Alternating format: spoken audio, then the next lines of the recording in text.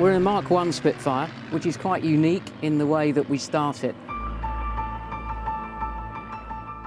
We're checking that the undercarriage is actually selected to the down position, and the Mark 1 is still running on 12 volts, so it's quite low power really, and you'll notice when we do start that the propeller rotates quite slowly. We're then basically doing a quick left to right check in the cockpit. So down the left here we have the fuses for the electric panel, so we'll just check that all the fuses are good. We try generally to get as much done in the cockpit as we can before we start the engine, because once it's running the aeroplane will warm up quite quickly, and on a hot day you could run out of time before engine start and take off, before the temperatures are going quite critical. So with that we're then looking at propeller pitch, and we want it in the fine position. The throttle will preset at 1/2 inch in the open position.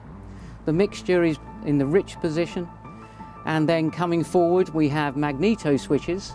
Then still coming across the panel we have the brakes, but we need to check that we've got good brake pressure. We've got 150 pounds per square inch there now, which is great. And what I'll do then is to set the park brake, so it'll then hold the aircraft in position.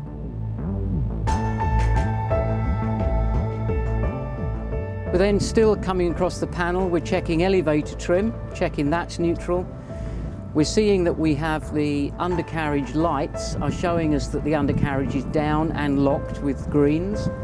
We then come across the instrument panel and we're basically setting altimeter at 0, checking that the directional indicator is caged, which is a push button.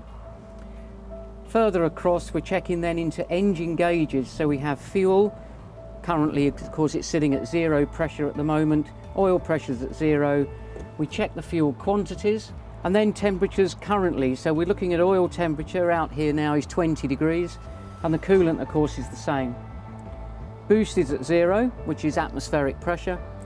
We now prime the engine, so we're going fuel onto the on position, and then we unscrew the primer, and you can hear it load. So it's a plunger type primer, and we go for 4 full plunges of fuel.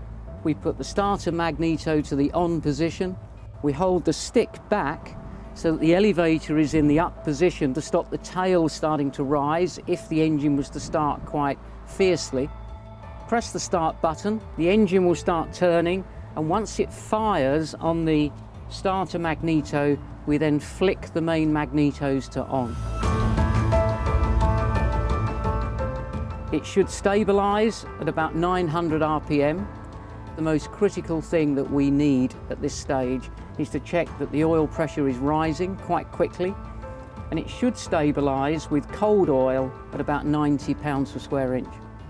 We then let the aeroplane settle, let the engine settle, and we're then looking for a gradual temperature rise to at least above 20 degrees before we start to think about taxiing to the runway.